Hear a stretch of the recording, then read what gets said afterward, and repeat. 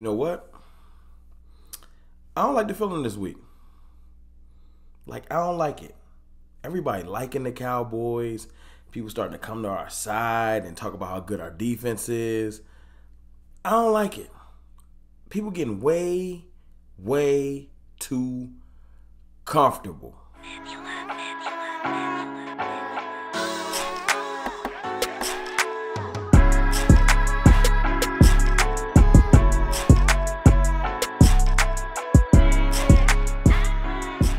Good people, it's your boy Mr. Rome, Cowboys fan talk, right back like I never left. What's up with y'all, man? Happy Thursday. Look, I've been sitting on this for a day or two, you know what I'm saying? Because earlier in the week, short week, Monday night, we had to drop the Giants off. People still underestimating us, not acknowledging our defense and how ferocious it was. Then I had to come and talk about how ferocious the defense was. You know, talked about how the team is getting healthier. But I'm noticing something that I don't like. It's what happens every year with the Cowboys.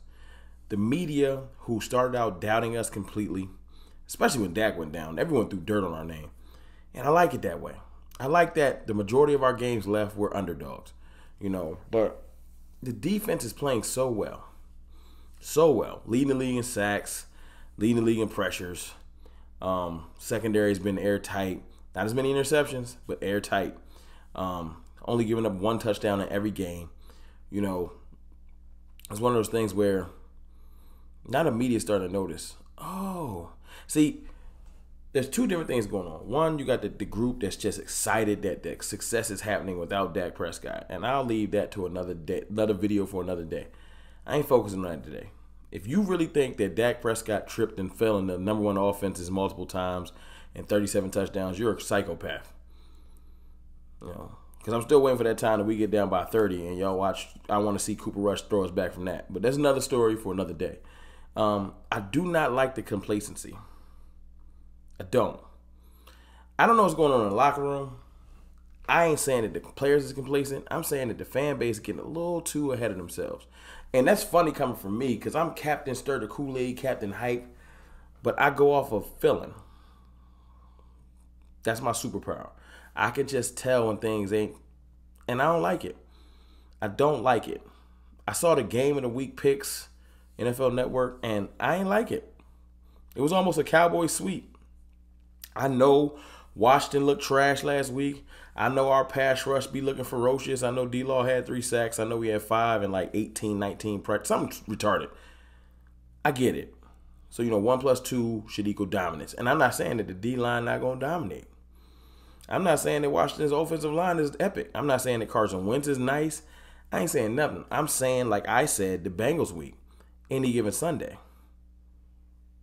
In reverse. You walk in there, when you get embarrassed, especially like offensive line did, and the team just feels embarrassed, and they rolling out their new black jerseys, and they want to make a statement, and they want to show everybody that it wasn't a fluke that they beat Jacksonville because Jacksonville looks good. And they want to, they want to rally their season. This is one of those breaking points. We can break their season right now. Make them 1-3. But see, Washington ain't going. Washington is going to come out there and play like this is a Super Bowl for them. All of the bad play, like their skill position is lit. McLaurin, Dotson, Samuels, they got a good receiving core. Decent tight end. And a quarterback that can be hot and cold. So they're not like completely null and void. That's just offensive line is so just terrible. Defensive line is good, and then their secondary to me is kind of overrated. So both back ends is just kind of overrated.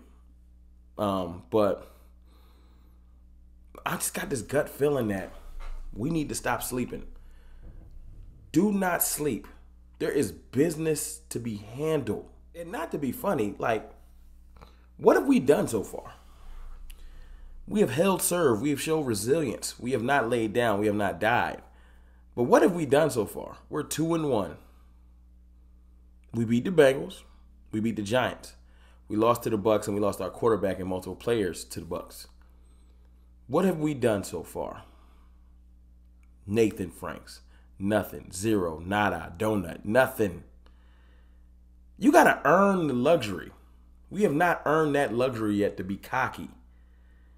Now be confident. Confidence preparation, focus leads to dominance. That's what I want from my team. Be confident in what you can do. Be focused. You know what I'm saying? Be locked in. That's what I want. But cockiness, not right now. No. We gotta go smack some better opponents. You feel me? And look more dominant doing it before we can walk around feeling cocky. Because at any given moment, in those 2 games we won, if a ball bounces the wrong direction, we 0-3. Let's not forget about that. Go earn the luxury to be confident, not even to be cocky. But you know what I'm saying? Respect ain't given, it's earned. And we still got a lot of respect to go earn. Y'all feeling me?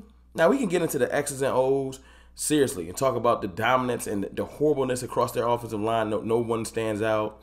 The twists and the stunts that Dan Quinn is going to use. The fact that the teammates been teasing Micah Parsons all week, telling him that he ain't getting no sacks and how locked in he is and how he's ready to go prove a point. Cool.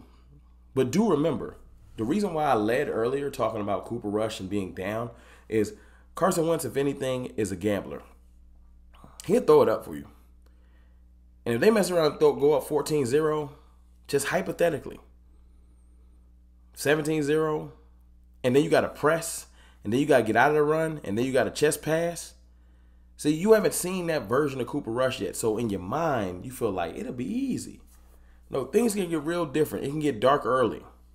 And I'm not wishing anything bad on Cooper Rush. I want him to dominate. But I want us to go out there and focus and not let that scenario happen. I don't never want to see it. I don't like seeing it with Dak. But I have seen us blow teams out by 40 and then get punched in the mouth by Denver and never get up off the mat. That makes sense? Right now, our defense is rolling. But our defense needs to roll out there and not feel invincible. That's for me to say, not for them to feel like. I want the players locked in. And I don't like the first week of the year so far where everybody's on the Cowboys. I don't like it. I got the temperature of the fan base, and I can feel everybody just real cool with the laughing at the Commanders. And I'm like, yo, you know what? Because when everybody's zigging, I got to zag, and I just don't feel it. I really feel like we need to lock back in as a fan base, right? It's a 1 p.m. game. It's exactly what happened with Denver. We overlooked Denver, and before we looked up, it was 30-0. Still ain't got that taste out of my mouth. Pause. That was a wild game. And right now, I'm feeling like that. I'm feeling like we disrespecting Washington. They're still grown men. These are NFL athletes. And this is a week-to-week league. Last week, their chest was not on. We can't expect to go get 9 sacks. We need to go earn our first sack. Then earn your second and third sack. Because it's not going to be given to you. Those horrible players got pride too. And they can't wait to go out there and make a statement versus America's team. That's why I'm saying I don't like it. We got to stop sleeping on the Commanders, even though their name is silly and their New Jersey concept is silly and all that. We got to stop sleeping.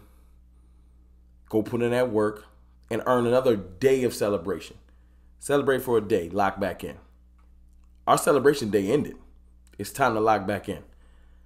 Y'all let me know how y'all feel in the comments, man. All I know is this. Our team getting healthier, but I want the focus to stay in the forefront. We ain't got no games to play. We ain't accomplished nothing yet. Like I said, confidence, success is a luxury you got to earn, and we ain't earned nothing. I'll holler.